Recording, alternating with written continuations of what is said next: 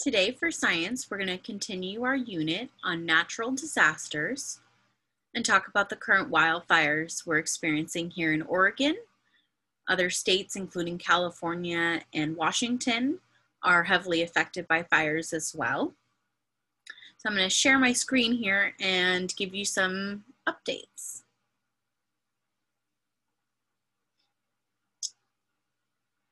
So this is an article on the OPB website published today, Tuesday, September 15th, 2020. And so Oregonians have to wait a bit longer for smoky skies to clear. So a week after the fires exploded onto the western Oregon landscape, forcing thousands from their homes and scorching hundreds of homes, fire officials see reasons for optimism. That's a good sign. But they said recovery will take patience and leveraging resources. The number of total deaths remain uncertain after reports that at least one presumed fatality may have been misidentified. Oregon officials say that they will clarify and confirm numbers later today. The weather is not cooperating. That means smoke should still stick around through the end of this week. Officials report the dense smoke has limited the ability of aircrafts to assist in fighting the fires. An air quality advisory for the Northwest has been extended through at least this Friday. People are experiencing short-term health problems made when dealing with this much smoke. So what does prolonged smoke mean for your health?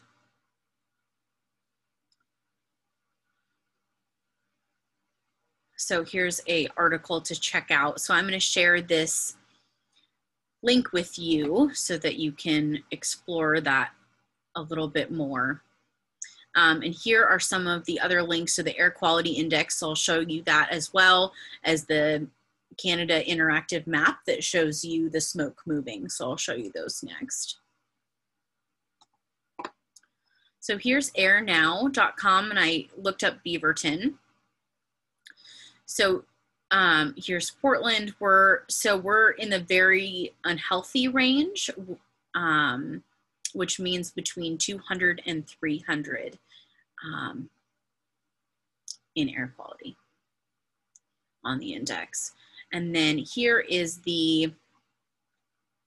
so Canada has a map. So this is from today. So I'll let it play through for you. You can see the amount of smoke being affected. Here's some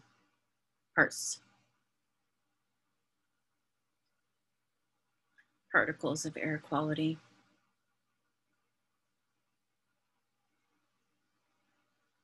So still a really big hot spot right here. We are hoping for that weather system that we saw on the Coin 6 weather forecast for later this week, Thursday and Friday. We are hoping to get more rain. The rain that was expected yesterday into today was only on the coast. So unfortunately, we did not get enough precipitation from that. So let's now jump to a quick air quality update.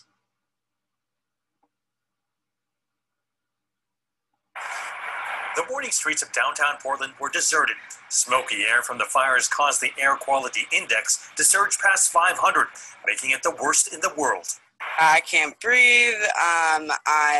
It kind of makes my brain a little foggy. Maybe my head hurt a little bit. I'm kind of over it too. I just want it to go away.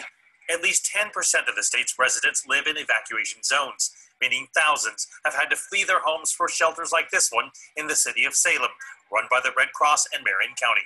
Seen anything like this before? Never. On average, we're seeing about a few hundred coming and going throughout the day. At the shelter, I met Elise and Tim Durlam, who had to evacuate their farm. And where are you sleeping? Right with the dogs, right in here. This is our new home. The Durlams moved to one evacuation center and then, due to fire, had to evacuate from that one too. That's no small task, especially since the Durlams moved their most valuable possessions with them, sheep. There's no question about it. I would not have left them. I would not have left them. I would not have left my dogs or my cats under any circumstances. These guys are my family. I treat them as such. The last one that I happened to lose cost me $500 to have him shipped to a cemetery to be buried. This is how much I care about these animals. And inside these pavilions, there are hundreds of animals, horses, pigs, and these cute little goats. And if you walk over here, you'll find even more unique animals being taken care of, including an alpaca and a llama. Our first concern was getting the animals out safely, and the rest is just stuff. And they kind of help you get through this too, right? They do, because they give me hope for the future. No matter what, I hope my flock will be here. I hope my flock will continue. Some of my friends have stepped up and have said that if something happens and my farm is burned out, I have no fences, I have no barn, that they will take my flock and they will breed them and keep the flock going for me. So I'm confident that these guys are my future. So many lives continue to be uprooted, being forced to make split-second decisions on what they can or cannot live without. Mark New, CGTN, Salem, Oregon.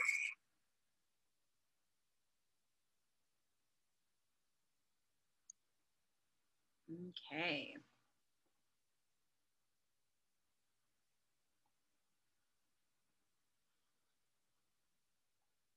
So again, here is the website that kind of gives you some more information. They have some specifics about each of the fires if you scroll down, so you can look at how many acres have been affected. So the Brayton fire is now at 30,000 acres, and that's in Lake County, and it's 0% contained.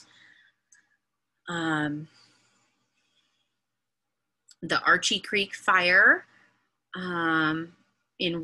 east of Roseburg, and the Archie, so that one is 15% contained in 120,000 acres. The Beachy Creek fire, evacuation orders were a big deal there in Marion County as firefighters were trying to fight at the front lines. And now it is at 200,000 acres and is only 15% contained as of this morning. Here's a picture of evacuees from the Riverside fire staying in tents at the Milwaukee-Portland Elks Lodge on Sunday. The Holiday Farm fire is over 166,000 acres and just 6% contained. The Riverside fire has now reached 130,000 acres and is 0% contained as of this morning. The fire line is along Highway 242. And then Lion's Head fire is at 168,000 acres and about 5% contained as of this morning. So there's still quite a few fires going. Let me give you the last three. Almeda fire is in still some level 3 zones for evacuation. And there's been no changes to the evacuation zones yet. The fire is 100% contained as of this morning, so that's a really good sign. That's in Southern Oregon. Albinchin fire is at 32,000 acres and 20% contained as of this morning. And then the Echo Mountain Complex, 2,500 acres and 35% contained as of this morning. They're hoping that the rain will help out with that. So Kate Brown has done some updates. I will link her update to this video if you'd like to check it out. It's about an hour long though. So here's a photo, a view of downtown Portland from the East Bridge. This was Monday, yesterday. The entire Portland metro area region remains under a thick blanket of smog from wildfires that are burning around the state, and residents are being advised to remain indoors due to the hazardous air quality. So I just want to encourage you to stay inside as much as you can through the end of this week. We're not even taking our dog on walks and that sort of thing. So make sure you have a mask on if you have to go outside, if you're collecting the mail or doing anything like that. Make sure you're safe. So the priority is to keep updated. Check the link I clicked below. I can also show you one more thing, which is the radar map.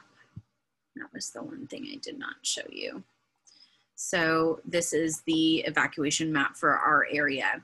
So as you can see, the map changes. Oops, that's a big zoom in, but so Newburgh, here we are in Beaverton. So the level 1 and level 2 is slightly changing, but here's the Beachy Creek fire that I read you about, the Riverside and the Lion's Head, which are affecting us the most in this area.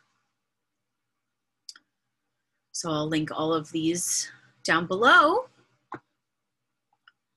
I want to thank you for staying safe and keeping that a priority. When there's natural disasters like this, wildfires are unpredictable. So staying alert and ready and keeping updated is really important. So I look forward to another lesson on Thursday. I'll talk soon. Thanks.